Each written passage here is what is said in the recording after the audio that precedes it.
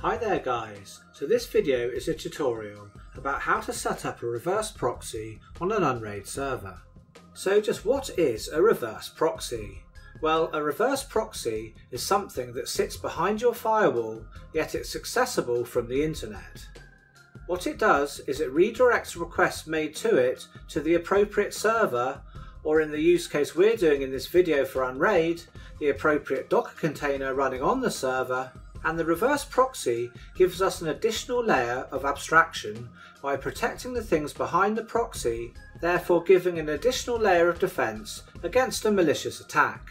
Now, in my personal opinion, using OpenVPN is the most secure way to access things on your network, but a reverse proxy is definitely a close second.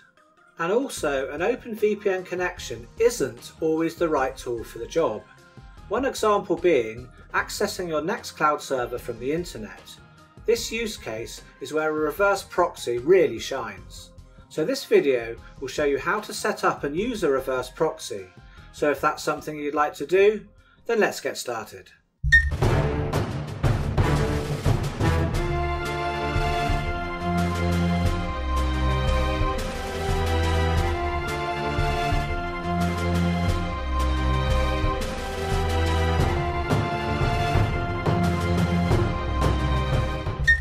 Okay, so before we start, we're going to have to do a bit of planning and think of how this is going to work. Right, so this diagram represents our reverse proxy. On the far right hand side, that cloud thingy, that's meant to represent the internet. In the middle, obviously the thing with the two aerials, that's our firewall modem router. To the left of that, that represents our reverse proxy. Then on the far left, that's our unRAID server where all our Docker containers are running. To be able to access our unRAID server over the internet through the reverse proxy, we'll need to be able to track what our internet ISP assigned IP address is. Because most of us probably won't have a static IP address for our WAN IP, so we'll need to use a DNS tracker service such as duckdns. Now I have a video about this which you can watch here. So after we've set something up to track our DNS, how do we use that? Well, let's imagine that I've set up the duckdns tracker to be spaceinvaderserver.duckdns.org. And the duckdns.org part here, that's the domain name.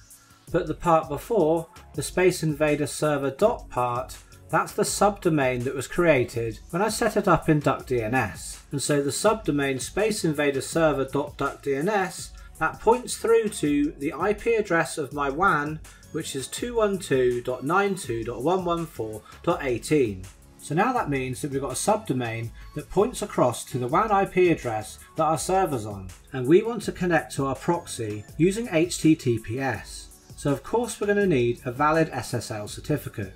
And because we've got this subdomain that points to our server, we can use LetsEncrypt, which is running inside our proxy, and use that to create a valid certificate for the subdomain spaceinvaderserver.duckdns.org. And the good thing is we don't have to have control over the full domain, because obviously I'm not going to have any control over the duckdns.org part. But LetsEncrypt will create a certificate because it will validate itself by going out to the internet and seeing if it can connect back using that subdomain spaceinvaderserver.duckdns.org. And if it can validate itself, it will then create a certificate.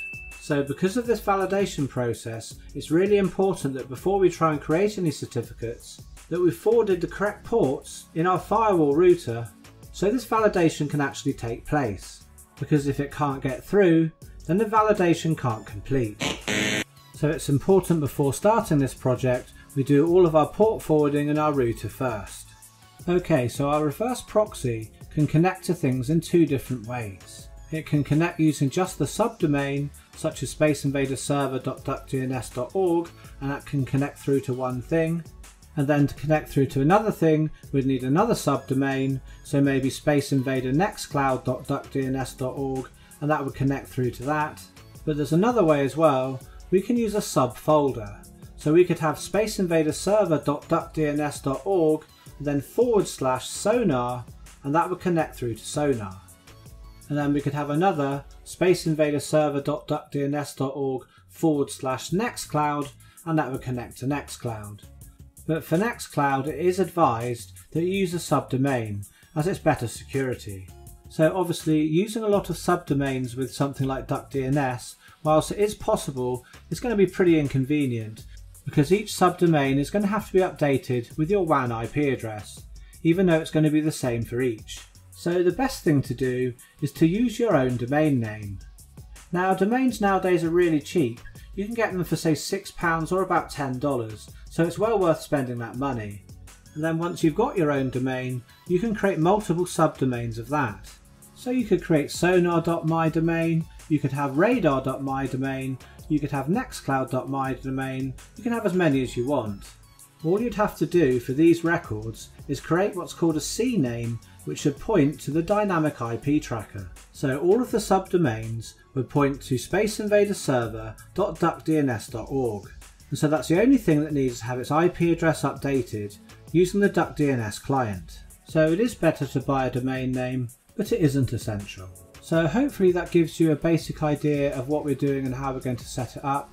I think knowing the basics really helps setting it up and it makes it a lot easier. So first let's look at planning our proxy and setting up our DNS when we don't have our own domain name. So if we're not using our own domain name, then we're going to be using the domain name of our dynamic DNS service, and in this example duckdns.org. So what we set up at duckdns.org has to point to our ISP WAN, which in turn points to our server. So the first subdomain I'd set up at duckdns would be spaceinvaderserver.duckdns.org. So we could just leave it at that and we can access one service from that domain and then other services coming off that with a subfolder, for example /nextcloud and /sonar. However, in my opinion, it's much better to use a separate subdomain for each service. And so for Nextcloud, something like spaceinvadernextcloud.duckdns.org, and for Sonar, spaceinvadersonar.duckdns.org. So if you're not using your own domain name, then just think how many subdomains you're going to need and then set them up accordingly. So I'm going to set up these three now.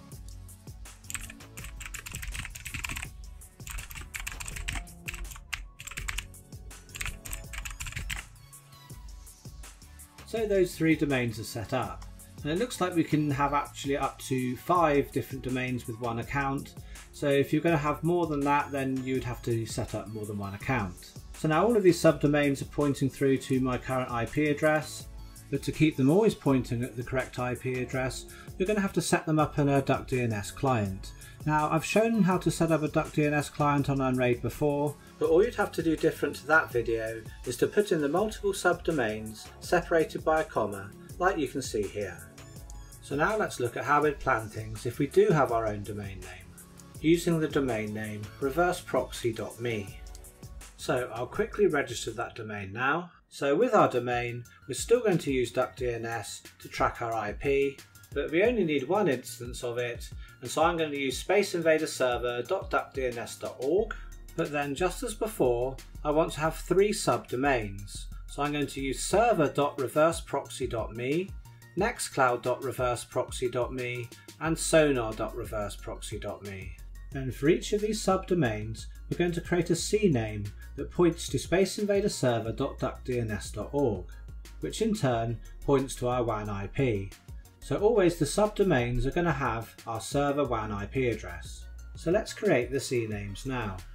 So once you've bought your domain name, most registrars will have somewhere where you can adjust the DNS. So find that place for your registrar and click on Edit DNS. So this is what my DNS zone editor looks like. Now yours may well be different, but the principle will be exactly the same. Here I can actually filter the different records. If I click onto CNAME, I can see the existing CNAMEs that are already set up for this domain. You can see I've got mail. And www. So I'm going to make a new record now. So just click onto Add Record, and then for the type I want CNAME, and I'm going to put in server. And then the record's going to point to, it must be a fully qualified domain name, and I'm going to point it through to the duckdns DNS tracker I set up earlier. And click Add Record. Okay, so now I'll quickly put in the other 2 subdomains. Okay, so now I've got the 3 subdomains all pointing across to spaceinvaderserver.duckdns.org. Okay, so we've planned out our proxy both with our own domain name and without. So now it's time to move on to forwarding the correct ports on our firewall. And we're going to need to open up two ports, port 80 and port 443. However, we're not going to forward those ports as is, we're going to redirect them to another port. And that's because unRAID uses both port 80 and port 443 for its own purposes. So what I'm going to do is I'm going to forward my port 80 to port 180 and I'm going to forward my port 443 to 1443. So how to port forward will vary depending on what make and model number of router you have. So if you're not sure how to port forward with your router, just do a Google search for the model number and also port forwarding, and I'm sure you'll find some info that will be helpful. Now I use pfSense myself, so I'm going to show the port forwarding on that.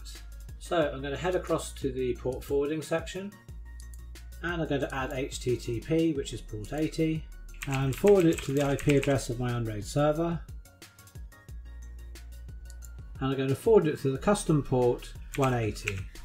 And I'm going to give the rule of description. And if you're using pfSense, and I recommend just enabling that reflection, it's unlikely that you'll find this option on any other router, so just don't bother about it if you can't see it. And then basically go through exactly the same process except for HTTPS or port 443, and just make sure you forward it across to the destination port, which is 1443. Okay, so when you've done your port forwarding, let's move on to the next step. Now this step is important, so please don't skip it. We need to make a user-defined bridge rather than using the unRAID default bridge, and that's because using a user-defined bridge gives us automatic DNS resolution between containers. Okay, so the first thing we need to do is go over to the settings and then go to our Docker settings, and we need to temporarily disable the Docker service, so put this onto no and click apply. Now we need to change from basic view to advanced view here, and here where it says preserve user defined networks, we need to select that onto yes and click apply, and now we can re-enable the Docker service and apply again and done. So next we want to open the terminal window into unRAID, so click onto the terminal icon at the top, and now we need to type docker network create and space, and now we need to name our network. I'm going to call it ProxyNet and just press enter. And so now we've created a new Docker network called ProxyNet. So I'm going to close this now, and so now finally at last we're ready to install the LetsEncrypt Docker container. Okay, so let's head across to the apps tab and let's do a search for LetsEncrypt and click onto the green button to install the container. And if we scroll down, now before we fill out anything here, what we're going to do is we're going to change the network type, and we're going to change the network type to the custom Docker network that we created earlier, and I named mine ProxyNet. Now we don't need to fill out anything here at all, we can leave that as it is. Now here we come to the port numbers, so the container port is port 80 and port 443, but earlier on my firewall I translated port 80 to port 180 and port 443 to port 1443, so I'm going to put in those numbers here. Okay, so here we need to pop in our email address, and here under domain name we need to put the domain name that we're using. Now if you have your own domain name then you put that in here, but if you're using duckdns you just put in duckdns.org. Then underneath where it says subdomains we're going to remove the www, and I'm going to put in the subdomains that I created at duckdns.org, which is Space Invader Server, and then put a comma, and then the next subdomain which was Space Invader Nextcloud. And the last one I did was Space Invader Sonar. And here where it says only subdomains, we want to change that to true, because we only want LetsEncrypt to try and make certificates for the subdomains, because obviously this domain being duckdns.org, I don't have any control over that. I only have control over the subdomains here. So change this from false to true. And then scroll down, we leave everything else as it is. The validation is HTTP, and then click on apply. And then it will pull down the container and then click on done. Now let's go across to our Docker tab here, and we can see the LetsEncrypt container here. Now what I'm going to do is I'm going to click onto the log here, and if we look through the log here we can see that LetsEncrypt performed some tests on these subdomains here, and then it waited for verification. There are no errors at all, and at the bottom you can see it says server ready, so we know everything's good. So now I'm going to disable the port forwarding on my router and show you the log file that would be generated when LetsEncrypt can't get through properly. So you can see here there's no server ready at the bottom, but we can see that the authorization has failed. That's the yellow part at the top, and it actually tells us that it's a likely firewall problem, which it is. So the log files are useful to see what's going on. That's why it's important, after first creating the container, to look at your log files straight away, just to check that everything's fine before moving on to the next stage. And hopefully you'll see at the bottom server ready. If not, then you're going to have to go back through all of your settings, your DNS and everything like that, and check that everything's fine. Okay, so when I just set up the container, I showed putting in the settings to create certificates for the duckdns subdomains. So if you're using your own domain, it's just the same, but using your domain details and the subdomains that you created CNAMEs for earlier. So let's quickly look at that too. Okay, so everything's the same at the top, the network type is set to custom, and the ports are mapped as they were before. So the thing that's different is the domain name. I'm going to put in my domain name here, which is reverseproxy.me. And for the subdomains, I'm going to put in the 3 subdomains I created CNAMEs for earlier. And that's server, nextcloud, sonar. And then again as before, only subdomains, we want that set to true. And that's it. So let's go down to the bottom of the page and just click on to apply.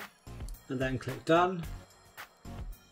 So then just as before, let's check our log file to check that the certificates were created correctly. And it says server ready, so everything's good. So now let's move on to the next stage. Right, now for all of the containers that you want to use with your proxy, we're going to have to change the Docker network that they're on. We're also going to have to change them to our custom network. And the 2 that I'm using in this tutorial are nextcloud and sonar, as these are the 2 containers which I want to access through the LetsEncrypt reverse proxy. So let's go to edit, and I'm going to change the network type on this container to match the one on the LetsEncrypt container. So again, I'm going to change this to custom and to my ProxyNet network. And click apply, then done. And the same for sonar. And again apply, and done. Now don't worry, although we've actually changed the network that the Docker container runs on, we can still access it through the normal IP address. So if I was to click on Web UI, I can still access it through 10.10.20.199. So for us unRAIDers from a user perspective, everything's exactly the same. Okay, so now we should have all of our containers which we want to access through the proxy onto the custom Docker network. So now let's go on to the next stage. Okay, so we're almost done now. We're just going to have to edit some files inside the configuration folder of LetsEncrypt, which is mapped across to our app data as you can see here.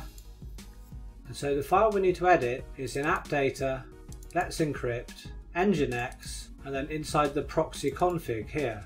Now the Linux server guys have done all the hard work for us by creating these configuration files. So I'm going to edit the sonar configuration file here, and I'm going to choose the sonar.subdomain one here, as I'm using a subdomain. And now make sure you open it with a proper text editor.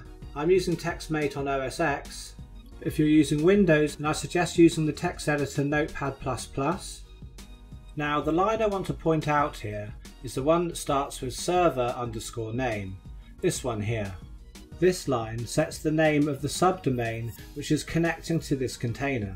So the line here reads server_name space sonar.asterisk, which is a wildcard. So what this basically means is any subdomain starting with sonar dot is going to be passed through to this particular container. So my subdomain is sonar.reverseproxy.me. So this line's going to be fine for that subdomain. But if I didn't have my own domain name, the chances of me being able to have sonar dot for my subdomain is very slim. When I set up my duckdns subdomains, I had to use Space Invader sonar.duckdns.org. So if I was using that subdomain, I'd have to change this line to be server_name space Invader sonar.*. So depending on what your subdomain is called, you may possibly have to change this line. But for me, because my subdomain was sonar. I didn't have to change this. And normally there shouldn't be anything else you need to change in this file unless you're not using a Linux server container. So all of these configuration files are configured to work with other Linux server Docker containers. But if you see here, I'm not using the Linux server sonar Docker container, I'm using the binhex one. So there's just one thing I need to change here. I just need to change this line here, where it says set upstream underscore sonar space sonar. So this is the name of the container here, but because mine here is called binhex-sonar, I'm going to have to adjust it to that. So it's just setting the name of the container to this variable here. So now I'm going to save this file, but I'm going to change the name slightly. I'm going to take off the .sample at the end, just so it's .conf, and I'm going to click save, and now I can close this. Now what I could have done, instead of actually editing the name inside of the configuration file, I could have just edited the name of the container and changed this to being sonar. But personally, I don't really want to change the name of my containers. I'd rather change things inside the configuration file. And of course, if you're using a Linux server container, then you don't have to change anything at all. Okay, so now that's done, I can restart the LetsEncrypt container. And I'm going to open a new tab and go to https://sonar.reverseproxy.me. And here we are in my sonar here, and everything's working fine. Now, one thing to notice here, you can see I've come straight into this container. So if you're going to use a reverse proxy and you're going into containers, you're going to need to set up a password. So I'm going to put the one in for me here, and the password Space Invader 1. And I'm going to click save, and I'm going to close sonar, and I'm going to restart the container. And I'm going to open the tab again and log back in, and now it's asking me for my password. And I'm back in. Okay, so let's close sonar, and now let's set up nextcloud. Now nextcloud's slightly different. There's one extra step we have to do. We have to edit a configuration file in nextcloud itself. So again, let's go to our app data and go to nextcloud and go to www and then into the folder nextcloud and then into the folder config, and here you'll find a file config.php. So again, open this file with the text editor, and so the first thing we need to do is add a line under this one here, which looks like this: 1 space equals greater than space, and then in quotations you need to put your subdomain, and mine is nextcloud.reverseproxy.me, then close the quotations and a comma. Now next we have to change this line here that starts with overwrite.cli, and we need to change here, we need to take out the IP address here and the port number, and again we need to paste in our subdomain. So it should now read https:// then your subdomain in quotes followed by a comma. Okay, so there's another line we need to add here, and that's in quotes overwrite host space equals greater than space, and then in quotes again our subdomain, and then finally one last line which reads in quotes overwrite protocol space equals greater than space, and then in quotes https and a colon. And what this does is force nextcloud to only use https. Okay, so that's what we need to do. So you just need to change those things in your nextcloud configuration. And now we can save this, overwriting the other file. So next we want to go back to our app data, and then go to the LetsEncrypt folder, into NGINX, and back into proxy configs. Then we want to go to the nextcloud subdomain configuration file, and we can either rename it so it isn't .sample, but I'm going to open mine. Everything in here is correct for me. My server name's correct here because my subdomain is nextcloud. So I'm just going to save this, but removing the .sample. Okay, so that's everything done. So now we need to restart LetsEncrypt, and also we need to restart nextcloud. Now if I go and open a new tab, and if I go to https://nextcloud.reverseproxy.me, then here I am at my Nextcloud login. And here we have Nextcloud working absolutely fine. So let's close that now. So that's our reverse proxy all set up and working. To access other containers through the proxy, it's just the same. Now personally, I prefer using subdomains to access things on the proxy. But as I mentioned at the beginning of the video, we can also use subfolders. So let's quickly set up Radar to be accessed through a subfolder. So let's go back to our app data, and then Let's Encrypt into the NGINX folder, and back to the proxy configs. Now this time I'm going to choose the Radar subfolder here, and I'm going to edit that. So let's look at the configuration. And we can see here where it says location, then space /radar, that's the actual subfolder. And again, because I'm using a bin hex container and not a Linux server one, I'm going to have to change the name of the container here. So I'm just changing it to binhex-radar. So now let's save this file, but taking off the .sample as before. Now we can close this, and we're going to have to make a few changes to Radar. So let's edit the configuration, and again we need to change the network to our custom one, and click apply, and done. And also we need to make a change inside of the Radar configuration on the web UI. So let's go to settings, and then general, and then here where it says URL base, we need to put in the subfolder there, so /radar. So now let's click save, and let's restart Radar, and restart Let's Encrypt. Now let's open a new tab and see if we can connect. So we need to put in a subdomain and then /radar. Now this subdomain, it can't be used for anything else, like if you're using subdomains and subfolders together. Now I also set up a subdomain server.reverseproxy.me. So I'm going to type in that and then /radar and see if we can connect. Okay, great. So I'm connected to Radar and it seems to be working fine. So now I'm going to close this and then wrap up this video. So okay, here we are at the end of the video. Now just one thing to note, you may try and test your reverse proxy after setting it up and find that it doesn't seem to work. This can be because your router doesn't support NAT reflection. Now not many consumer routers do, so to get around this, all you have to do is just connect your PC using a VPN, and then you can test the proxy from an IP that isn't your own WAN IP address. So anyway, the next part of this video we're going to be setting up a Docker container called Himdal. I think that's how you pronounce it. It's a really nice container that you can actually use as the home page for your browser, allowing you to access all of your containers, etc. And we'll be looking at it, using it with the reverse proxy and without. Anyway, that's next time. And for now, it's time for me to go. Now, I really hope that you found this video useful, and if you did, then please hit that like button and subscribe to the channel if you haven't already. And to all of my patrons and supporters out there, a huge thank you. It's you guys who make these videos possible. So anyway guys, whatever you're up to for the rest of the day, I hope it's good, and I'll catch you all next time.